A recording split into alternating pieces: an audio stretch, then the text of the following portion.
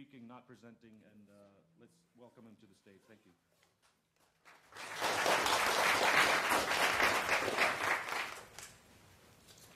Thank you, Ben.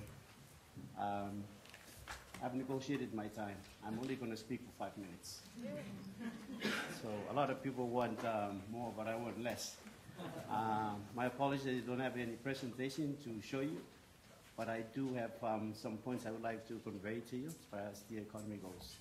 I thank the organizers for inviting Kiribati, and here goes. The figures that I'll be talking on will be referring to the 2011 figures for Kiribati from the Kiribati National Statistics. So we have that, and I'll be talking on the real GDP. So just for the sake of those who like numbers, because I will not spend time on numbers. I will go right into what we do in order to address improving on the numbers. So for the numbers, 2008 is 2.8. 2009, it's a negative growth of 0.7. 2010, it's a negative 0.5. 2011, negative 3.3. Government keeps an eye on sectors, and the sectors we've put the various groupings into include the private sector, of course, the non-financial public sector, the financial sector, the government, of course, and then we have the private non-profit institutions. Taxes on production, subsidies on production is a very, I think there's a fancy name that the statistics have put in there. It's subsidies for non-operating SOEs. And so those are the things that maybe I've alluded to I'm going to be discussing. In trying to ensure that we improve economic growth, what we're doing is we, in collaboration with our government partners, AusAid and others, we have a KEEP project, and what we're doing is we're trying to, is lots of money coming in, so it also gives almost a false heartbeat of what's happening in the economy, because there's a lot of money being injected in the country through that project. But it's a very useful project, is to improve on the English language for the people that we require, and that's what's happening. Also, we have the Tibet program that's, that AusAid is involved in as well. And that also is improving, it's going to be improving our ability to integrate into international markets and also enhance what we already have in the Marine Training Center and our seafarers. So we're also doing that. We're also improving the SOE performances. For those who are following our parliament, we have the recently adopted SOE Act, and putting more responsibility to the directors. As it is, I'm one of a director, and I think I'm opting out of this is adopted in the next city. And it's making sure that they respond or they answer to the decisions that they make. And this is, if you look at our budget and our spendings, and I'm sure most of you know more of our budget than I do, you will see that we spent, I think for the past 5 or so years, we've spent close to 20 million going into the, trying to rescue the state-owned enterprises. So we need to have in place. And again, with the assistance of a lot of our government partners, we've put together this bill, and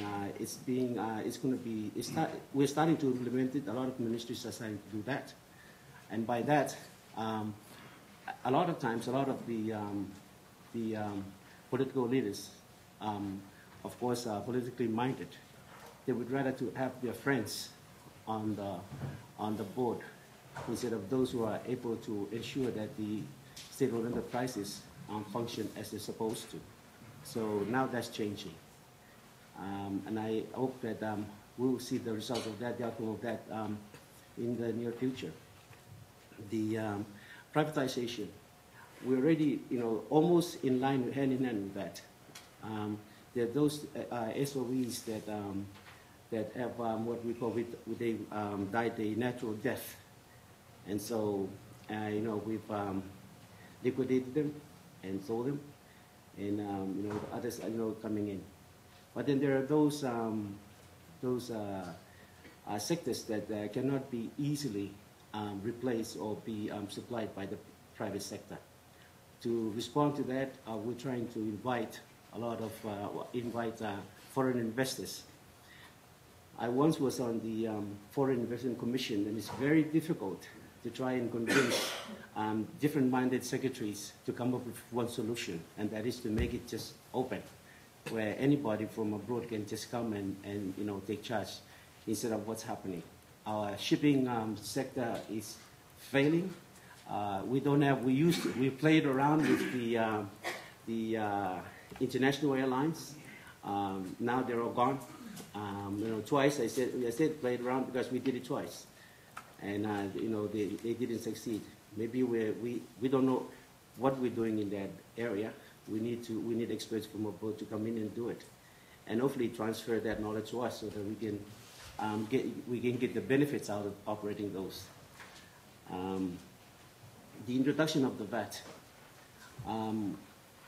We believe that a system is so perfect, where we get the receipts from the businessman, and that's exactly what they had paid for in order to get their goods in.